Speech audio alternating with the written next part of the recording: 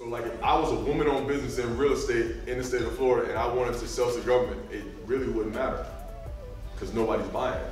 So you're gonna be competing against all those other people. So now you could do one or two things. You could try to either switch and go do something else and figure out what they are buying, or you could try to persuade one of those agencies into doing more set-asides because they all have the goals to do it. It may not be enough competition because remember, for a procurement to be set aside, you have to have at least 3 firms that will compete. See? That's another reason why I put these rooms you guys together. How many females in here are in real estate? Hold your hand up. We got more than 3 firms. So now all of you could go to HUD and say, hey, can you set us aside work? And they're gonna say, well, there's no, it's 5 of us right here. So you can set aside a project because we'll all 5 bid on it. And that's how we create our own work. And that's why there's no competition, it's only collaboration.